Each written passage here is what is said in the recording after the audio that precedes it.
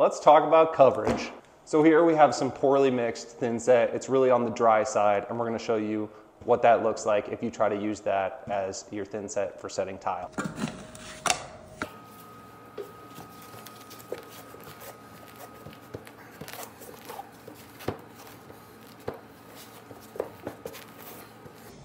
We're having to work pretty hard to get this to spread like it should.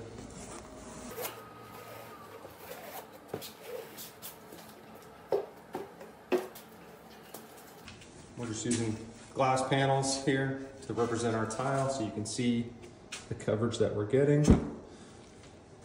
So usually just a quick rock back and forth is how you're going to be able to set your tile.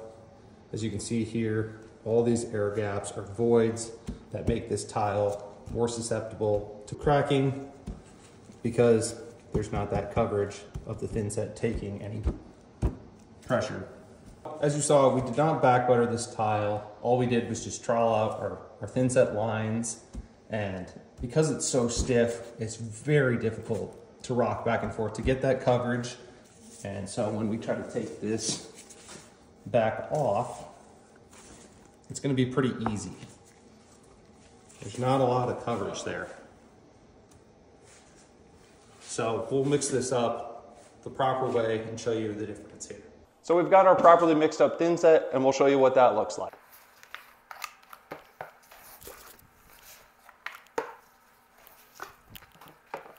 So we're just using a 3/8 by 1/4 inch notch trowel here.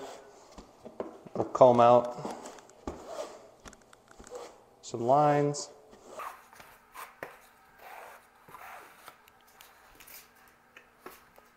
Grab one of our glass panels that we're acting like as our tile, and so drop it on there, and you can see we're already getting better coverage than the really stiff mortar. We're just lightly going to rock it back and forth. You can see we're getting really good coverage there. And if we press even a little harder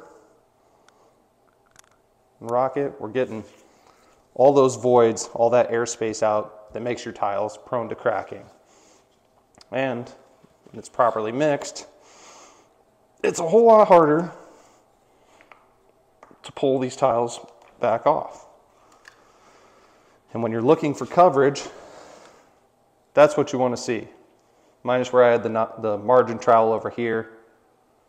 That's what you want to see when you're setting tile.